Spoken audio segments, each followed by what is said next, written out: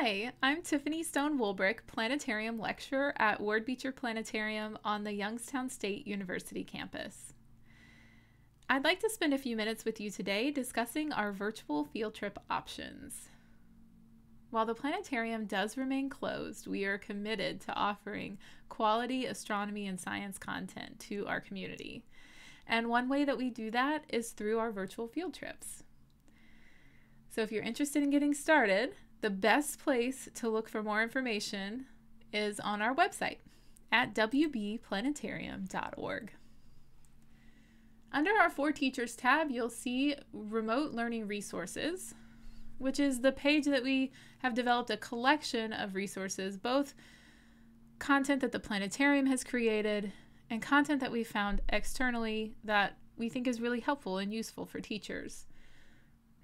The first button that you see here would direct you to sign up to our weekly newsletter. This is for anyone who wants to keep up to date with the planetarium. We send out once a week any new content we've developed that week or any new news or exciting things that we found interesting. We'll include in this newsletter. So it's a convenient way to keep in touch and keep track with us. Below that is the button where you can request a virtual field trip with us. Clicking on our Request a Field Trip button sends you to a request form where you fill out some basic information and we can get a better idea of what kind of virtual field trip would be best for you and your group.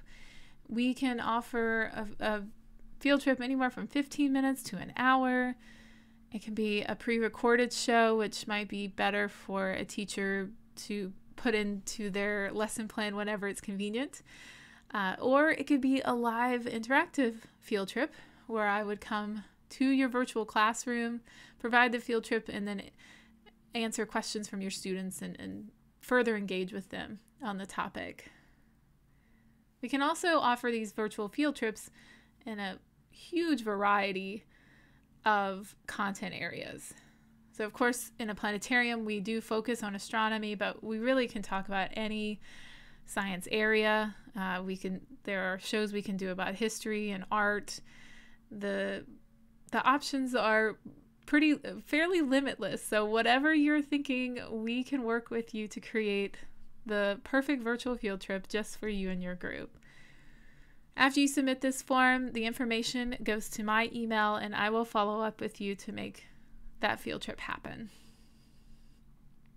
And it's as simple as that.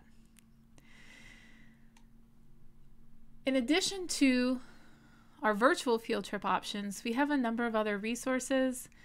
Just below on this same page, you can see that there are many planetarium shows that are being offered for free, and they have been adapted for flat screen. So for our computer screens, it's easier to watch these planetarium shows. And some of these planetarium shows are really wonderful quality and really just do a fantastic job at covering the science topics in their shows. So I do highly recommend looking through these as a teacher. Any additional materials or resources related to that show will also be included here. For example, our Ohio Science Standards. If there are any Ohio Science Standards that show discusses, they are placed conveniently in a PDF document for you right there. If there are any additional activities, such as coloring sheets, those are also linked below the show for you to utilize in your classroom for your students. We have many, many show options, I think 13 in total. Below that are a few external resources that I have used and found helpful. For example, if you're designing a lesson plan about asteroids, this is a wonderful game for your students to play and enjoy and learn about asteroids. And finally, the planetarium has migrated all of their public programming online as well. So we have a number of really great online programming for the public that could be utilized as resources for teachers and for the classroom.